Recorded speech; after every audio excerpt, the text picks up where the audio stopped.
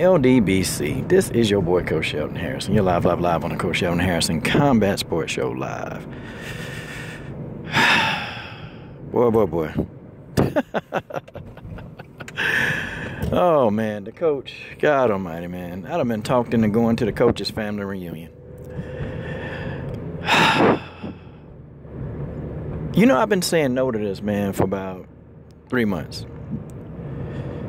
And finally, my mother was like, you need to come on and go, because you only see these family every now and then. I said, yeah, there's a reason for that. There's a reason for this. There's a reason why I don't see them, but every now and then.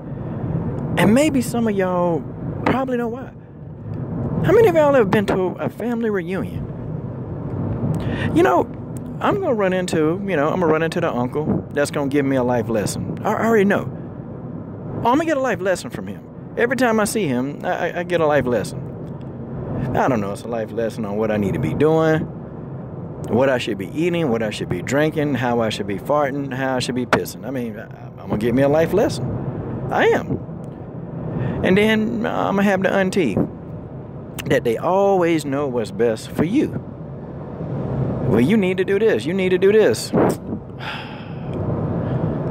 And, you're going to sit back, and just listen.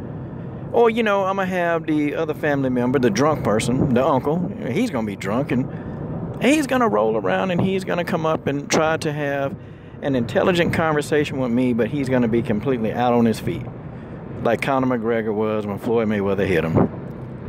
He's going to be out on his feet completely. Folks, that's just the way that is. He's going to be out on his feet. And so, when you go through all of this, I'm like, damn, it's the family reunion. And I think everybody in the country, family, you got some of those characters, man. Everybody got the uncle that's done had a little bit too much to drink. Everybody got the uncle that's going to try to teach you a life lesson over and over and over. But, my favorite one is the relative that's the hater. Oh, yeah, man, you still got your gym? I can't stand it. I can't stand when people literally ask me, do you still have your gym?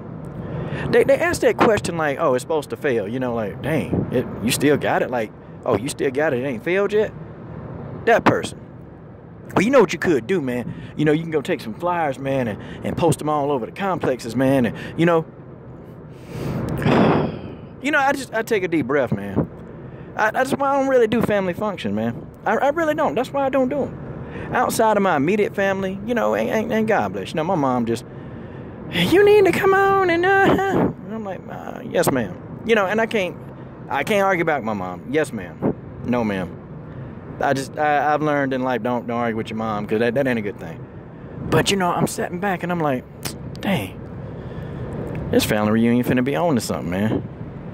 It's finna be on and popping. And then I thought about, shooting a video, like showing y'all some of these characters, but I said, nah, because, they still my family. I love them. And then, yeah, I don't know, man. This channel, the number of just crazy people kind of have grown, and, somebody try to do something to family, or, you know how people get, man. So I don't put it in my immediate family. I don't put them on camera. Just don't, I don't see no reason to do that. That's just the way that is. Oh, it's going to be entertaining. It's going to be entertaining. Or, somebody going to say, oh, man, you don't eat enough. Hey, won't you have one of these hamburgers? Knowing damn well I don't eat meat. And, and if that's the topic of conversation for this entire thing, then I know I'm out. I know I'm out. They got a 3-strike rule. I'm giving them 3 strikes. 3 strikes and they out. If 3 people ask me about, why I don't eat and why I ain't doing this, I'm out. Like, I'm completely out of there. I mean, you might as well go on and just chalk it up down, 1-800, I'm out. Okay? That's how it is. But, kind of sometimes it's condescending, man, because when you go in there and you go and then you try to you want a fellowship, man, with people you ain't seen. You just want a fellowship. And then it's like, you got people, I don't know, man. It's like they're looking at your life with a microscope and, their life is jacked up.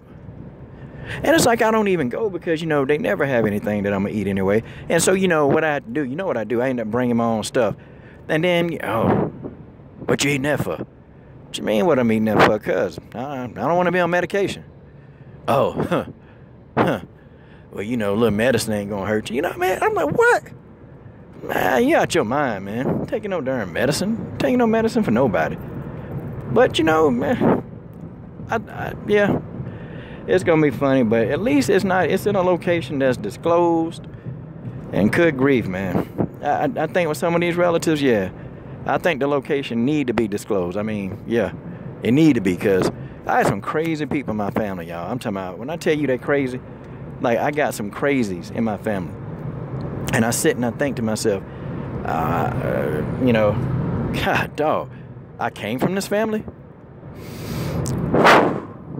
God, dog. Well, it is what it is. I'm finna go, and I guess they're gonna entertain me for the day. And then I'm gonna get back. I'm gonna get on up out of here, though. Because I still got like one more interview to do. I done an interview this morning, and I got to do another interview at another hour or so. I got to do it. And, you know, I actually got to do the interview while I'm there. I got to go to some hideout place and go try to have this interview, man. It's crazy. But you know how you kind of never like to disappoint your mom when your mom be expecting you to do something, and you don't want to be the one that disappoints your mom, you know. That kind of, I'm that kind of son, you know. I you know, my mom asked me, I'm just gonna do it, you know. I ain't really, you know, I ain't want to tell my mom no, you know, never do, because, you know, she never told me no on a lot of things. So it's just like, but it's gonna be fun. It's gonna be fun. But I got, you know, I brought some breath mints for the uncle that's drunk. You know, I bought me a couple of breath mints for him to, you know. So if I gotta hold a conversation, hey man, have one of these breath mints, man. Hey, take this, man. He drunk. He don't know it. He gonna think it's candy. Hey man, have some candy. Oh man. And then I'm gonna get out of there for night rolls. I'm gonna get out of there for sunset, because when the sun set, boy, I can compare my family. Some of them, they change into werewolves when the sun go down and the moon come up. You got a whole nother level of crazy, man. Whole nother level of crazy. And that, my friends, that's just the way that is. This is your boy, Coach Shelton Harrison. I'm done. What are you waiting on, subscribe?